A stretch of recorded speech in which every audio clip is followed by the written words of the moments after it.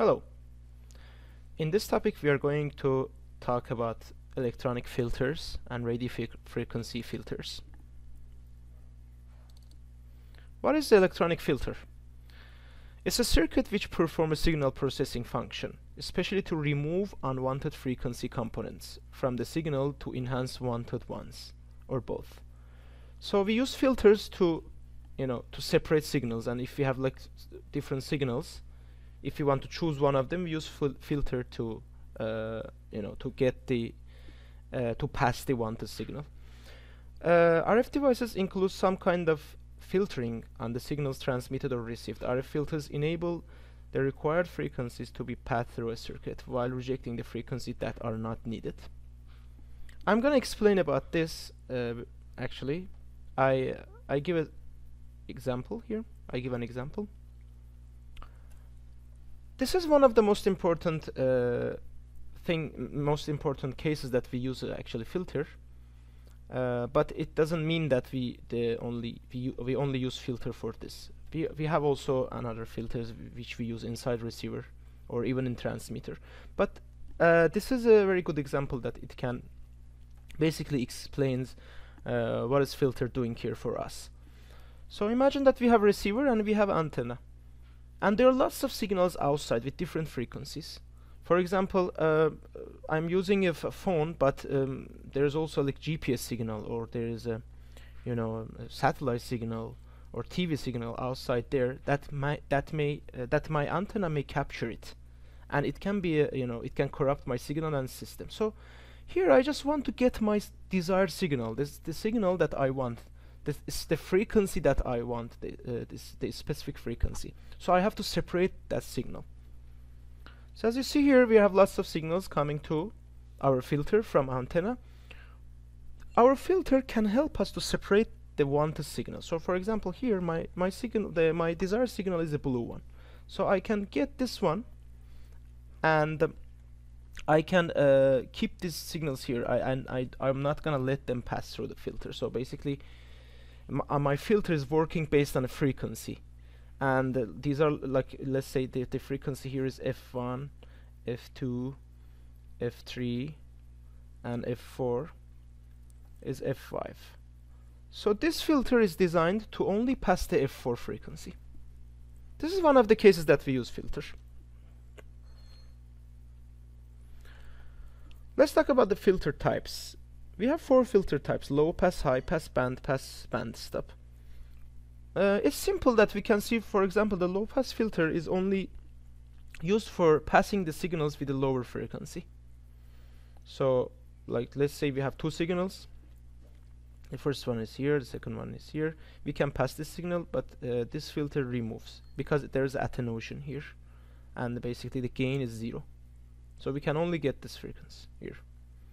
The high pass is opposite of low pass. We can get the signal with a high frequency, and we can eliminate the signals which has the low frequency.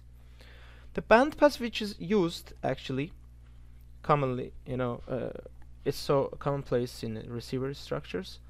We want to get a special band. For example, we said that we have a frequency spectrum, okay, and the frequency starts from 0 and goes to, like, let's say for RF 3 kilo. What was that? 300. So when we want to get especially the one band here, we just want to get the data from this. For example, let's say it's a 300 kilo to 3 gigahertz. We use a filter exactly like this, like a bandpass filter, and we get only information from here, and we attenuate. We don't let other signals from other frequencies pass to our system. So we only separate the signal from the others and get this band. So this is a band pass filter, and it's as you see, for example, it can be a narrow band like this. It can get a very some kind of 2 or 3 different specific frequency, but not like a very wide band. And also we have band stop. Is we can actually, it's again opposite of the band pass. We can remove some signals from this band that we don't want them.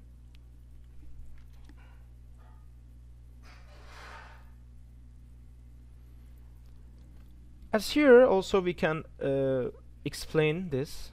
So let's say we have kind of like signals. This is intermediate frequency. It's going to, for example, high frequency, and we have a signal here, and this is our wanted signal. We just want to get this, and these signals are all captured by our antenna. But we just want to have this. So basically, we put a base. We put a signal here, bandpass filter here, and this bandpass filter kind of attenuates these signals, all of them, and just let the signal pass.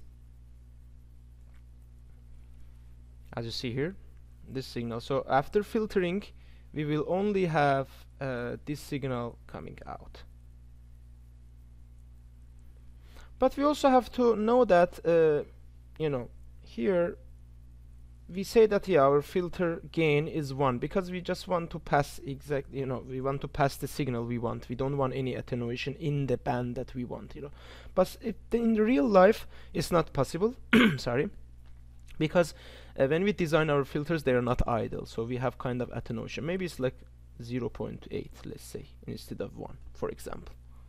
So here our signal will be a bit attenuated. Let's say this is our real signal, and after filtering, it would be like a bit reduction in the amplitude here.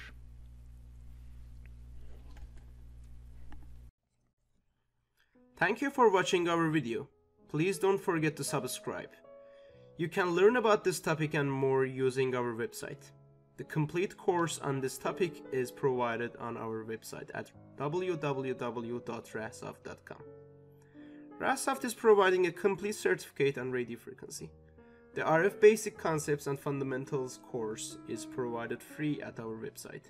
The courses are complete step-by-step approach with quiz and examples, and certificate of completion will be provided upon finishing each course.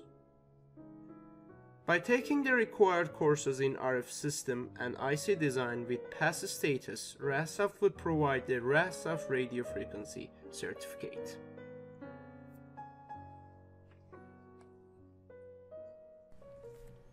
The topics are chosen with advice from RF engineers in top industry companies like Apple, Qualcomm, Broadcom, and Skyworks, who are missing candidates with these skills.